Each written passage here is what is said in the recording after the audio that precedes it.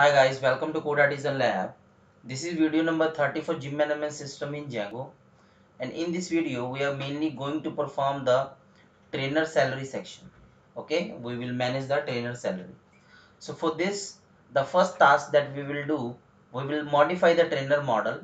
Okay, so we will add the one more field, that a monthly salary amount. Okay, and the second thing, we will create a trainer salary model, and we will define the relationship between the trainer salary and the trainer model. Okay, and we will add we will add additional fields for the trainer salary. Okay, so let's start to modify this trainer model.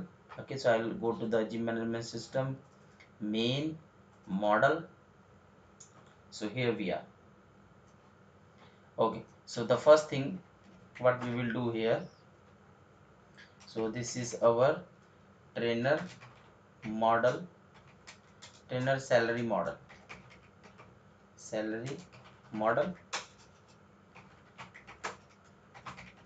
class trainer salary.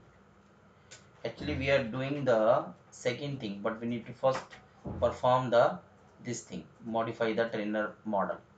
So where it is, let's see, let's search trainer.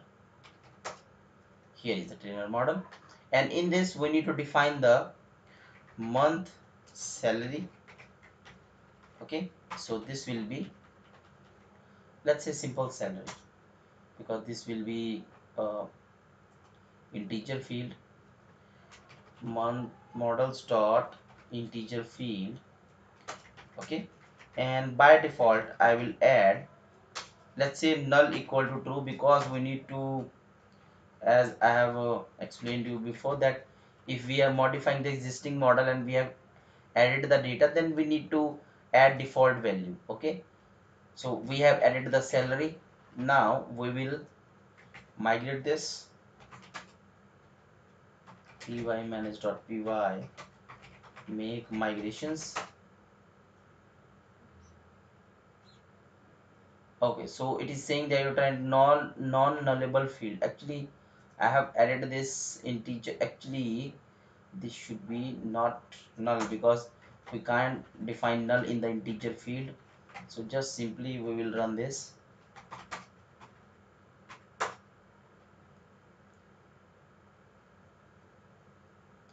Okay, so you're trying to add non-nullable field with our default. Let's add the default 0. Okay, now let's try this. We can't add null, we can't add without null, and default is working now. Py manage.py, migrate. Okay, so let's go to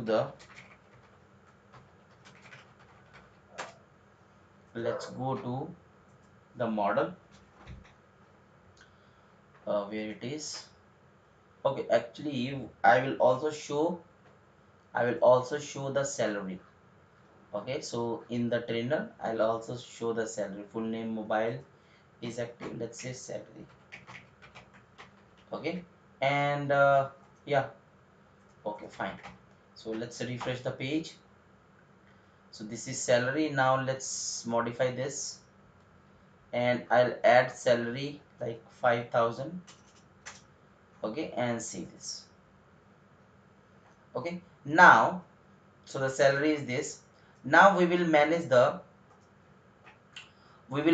amounts, like if admin has been added some amount to the trainer, then how we will manage that.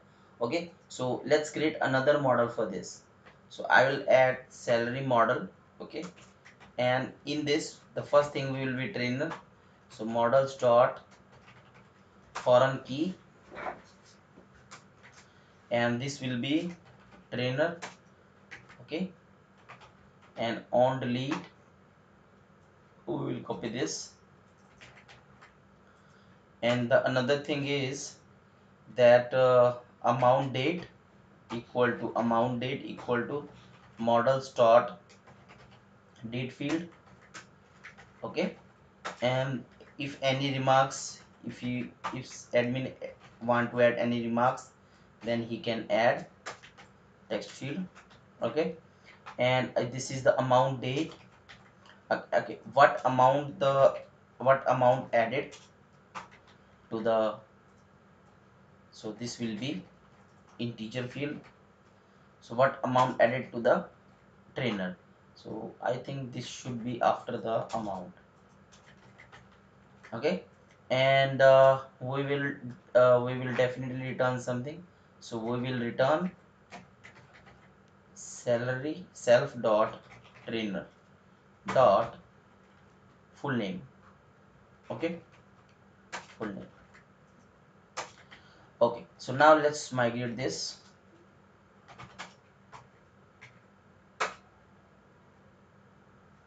So it is what we are doing wrong,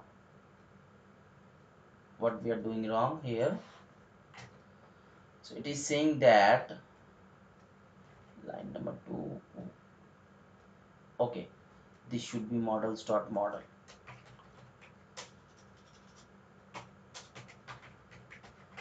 Okay, no issues. Let's migrate this.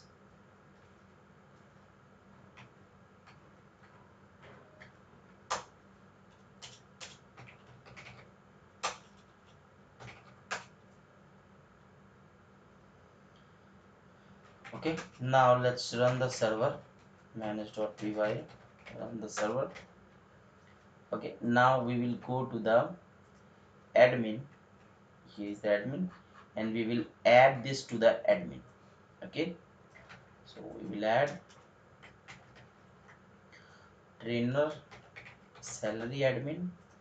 This will be here, and here we will add salary, and we fields are the, we can say, list display. In the list display we will say trainer. Okay, and in the amount. Okay, and amount date.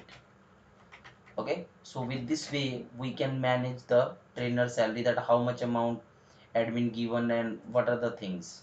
Okay, so now run server.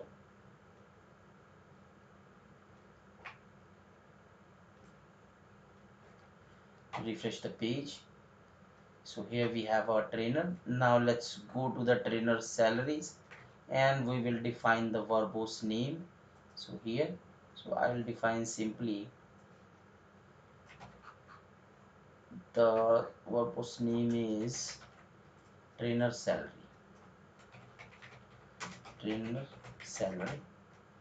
Okay, and refresh the page. So here we have a, it is saying, yeah, fine. So let's add, we will trainer amount is, let's say, 5,000, and today date, and remarks is, this is optional. Okay, so but if you do, if you not add remarks, then this will show error. So let's make this blank true. Okay, so that we can manage the things. So I'll say simply blank equal to true, and we need to define in our migration also. So make migration, and we will simply add here migrate. Okay, run the server. Okay, fine. So when we will add another salary, then this will not show the, asterisk sign. Okay, so this is the thing. So with this way we can manage the salary. Okay, so this is the important part for the trainer, because when we create the trainer dashboard, so the in the trainer dashboard, from the front end, in the trainer dashboard, trainer can see the transactions. Okay, or you can simply say he can see that what he received, okay, in which month, what date. Okay, so these things. Okay, so now in the user panel we need to create the messaging system. Okay, in the notification system we have created with the jQuery Ajax.